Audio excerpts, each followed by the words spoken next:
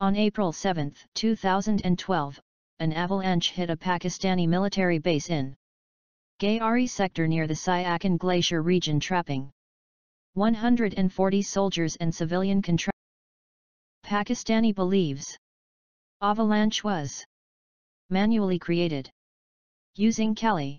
शर्मसार भी हूँ और यहाँ तक तो ठीक है कि ग्यारी के मामले को मैंने कुदरती नहीं कहा था, मैंने इसको कहा था कि ये मसनूई है और इसके अंदर लेज़र टेक्नोलॉजी इस्तेमाल की है। अगर से मुझे कहीं से फीडबैक नहीं मिला था, लेकिन क्योंकि मैं एक टेलीकम्युनिकेशन का आदमी हूँ और मेरा इंजीनियरिंग से ताल्लुक़ है, तो उस हवाले से मैंने ये बात उस वक्त कही थी कि इतना बड़ा तूफ़ान आ ही नहीं सकता था, इतना बड़ा तोदा गिर नहीं सकता जब तक कि उसको काटा ना गया हो।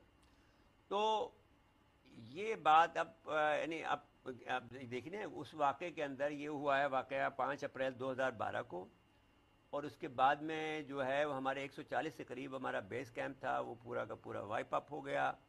140 के करीब हमारे सिपाही और सिविलियन शहीद हुए, और इसके अंदर ये बात भी ज़रूर है कि हमारा जो हमारा उस वक्त के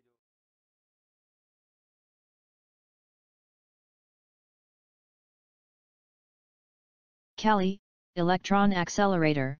The Kali, Ampere Linear Injector, is a linear electron accelerator being developed in India by the Defence Research Development Organisation, DRDO, and the Bhabha Atomic Research Centre, BARC. It is not a laser weapon as commonly believed. Earlier the Kali system was developed for industrial applications, and that the defence use was a recent spin-off. The machine essentially generated pulses of highly energetic electrons.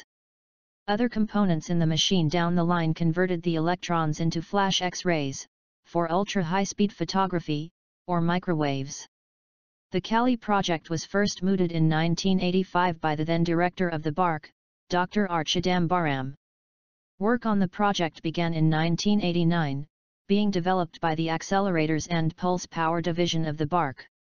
The project was designed to produce electron pulses of about 100 ns with an energy of about 1 MeV, 0.40 Ca and a power of 40 GW. This relativistic electron beams, REB, thus generated will be used for the generation of high-power microwaves, HPM, and flash X-rays, FXR.